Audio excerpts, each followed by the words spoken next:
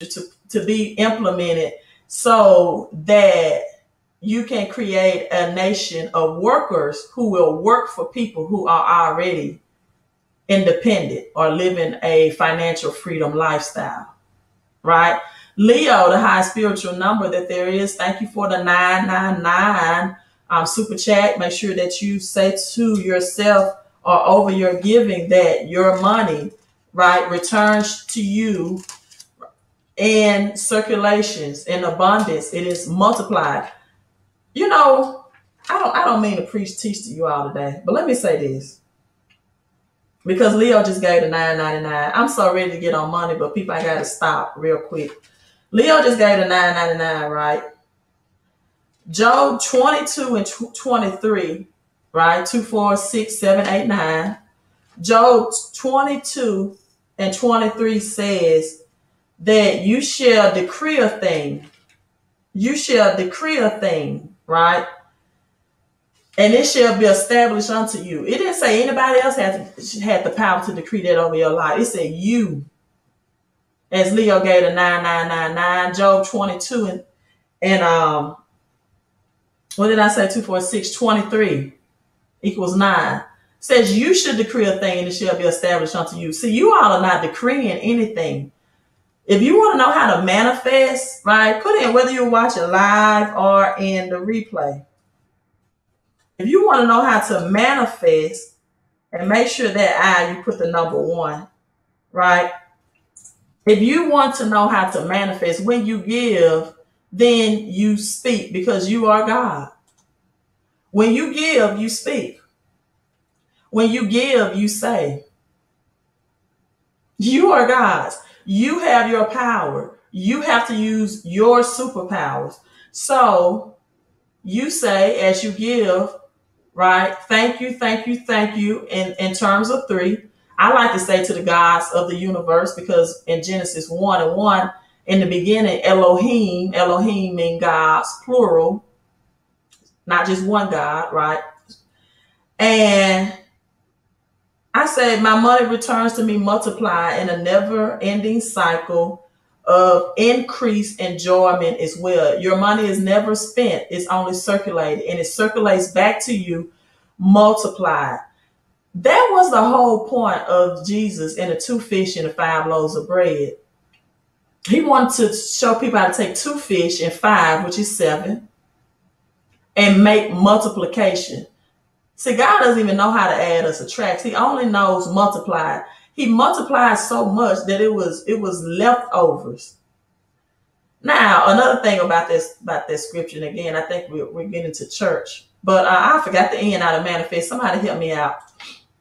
And let me type it right, and so I can show it right. Another thing that scripture brought out with Jesus with Max said, come on, sister, look, yeah. You are giving me preaching, teaching today. One thing that Jesus brought out, and that also of that manifestation of 2 fish and 5 loaves of bread, because the Bible is metaphorically speaking, right? Is that there must be organization before its manifestation. Let me say that again, right? One thing that brought out with the 2 fish and 5 loaves of bread is there must be organization before manifestation. See, this is why you have to get your money organized first for the multiplication to happen. Yeah, you got to have some organization. You got to have some organization. You got to say peace be still to some things. If you're married and your spouse not on accord with you and doesn't believe in cryptocurrency, then you're going to have to do it yourself, right? Time out for talking, people. September is near. But you're going to have to position yourself for prosperity. You're going to have to come on live streams like this to get in a community of like-minded people, right? The Bible says 2 or 3 touch and agree. It didn't say what 2 it had to be. So number 1, you're going to have to network. You're going to have to, as my mentor likes to use the phrase, connect. You're going to have to network, and you're going to have to organize your finances. That means people to my Black and brown community and other minorities, you're going to have to realize that name brand clothes is not an asset. Oh yeah, I'm preaching now. I'm preaching, teaching now. See, we want the name brand clothes. We want to look rich. We don't want to be rich. Those are not assets. Assets are things that put money into your pockets. Liabilities are things that take money out of your pockets. Name brand clothes are not assets, right? Ladies, a man is not a financial plan.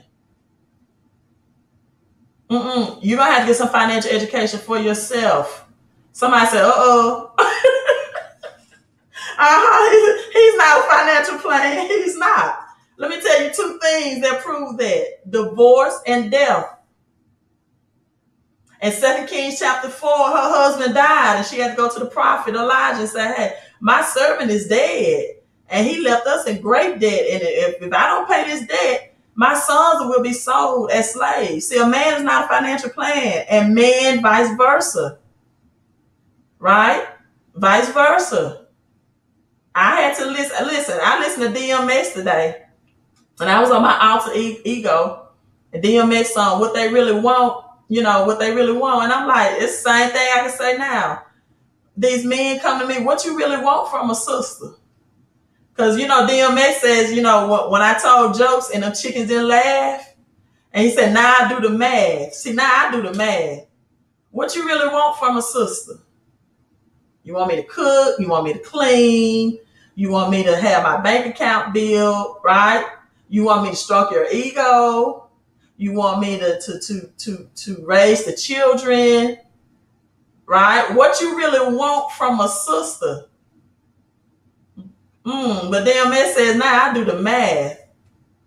He said, hey, when I used to tell jokes and them chicken didn't laugh. What you really want?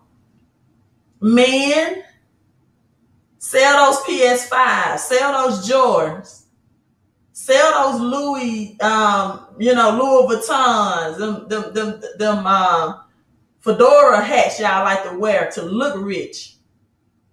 Yeah, I'm sipping on that water. I'm sipping on that water. Man, get your organization, get yourself up first. You out here in these streets, trying to do your points. How many women you can get? How much in your bank account? Let me sip. What y'all really want?